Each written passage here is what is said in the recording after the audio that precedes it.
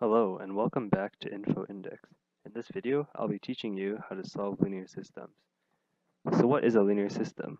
Well, it's a subset of something called systems of equations, which are a set or collection of equations that you deal with all together at once. A linear system contains two equations and two variables.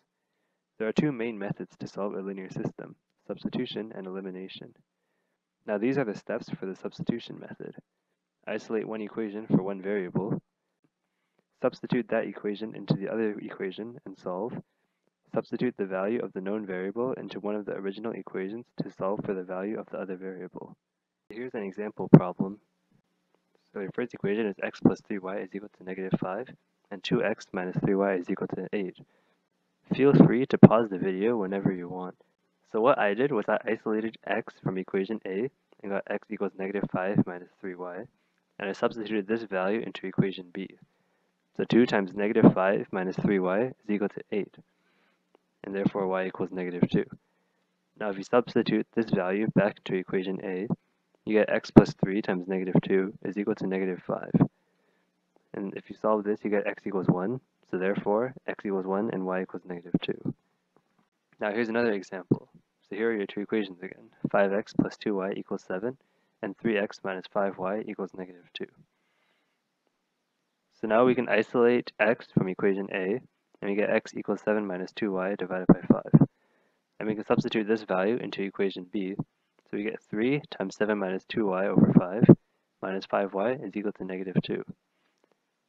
And then when you simplify it, you get 21 minus 6y minus 25y is equal to negative 10, and therefore y equals 1. Now you can substitute this back into equation A, and you get 5x plus 2 times 1 is equal to 7. X equals 1, and therefore x equals 1 and y equals 1. So now this is the second method, elimination. The first step is to multiply one of the equations by a constant in order to obtain the same coefficient for the same variable in the other equation if necessary. Then, if the signs of the coefficients are the same, subtract the two equations. If the signs are different, add the two equations. This will eliminate one of the variables. And lastly, substitute the value of the known variable into one of the original equations to solve for the value of the other variable. Now this might sound a little confusing, but once we do an example, it will make much more sense. So here are your two equations, x plus 5y equals 8, and x plus y equals 4. So we notice that the coefficient on x in both equations is 1. So we can subtract the two equations to get 4y is equal to 4. And when you solve this for y, you get y equals 1. You substitute this back into equation A, you get x plus 5 times 1 is equal to 8. X equals 3, and therefore x equals 3 and y equals 1. Now here's a harder example. So your two equations are 3x plus 4y equals 18, and 2x minus 8y is equal to 4. So right off the bat, we notice that none of the coefficients on any of the variables are the same. So we'll have to multiply one of them by a constant in order to get the same coefficient. So 4 times 2 is equal to 8, and therefore if we multiply equation A by 2, we get 6x plus 8y is equal to 36, and we'll call this equation C.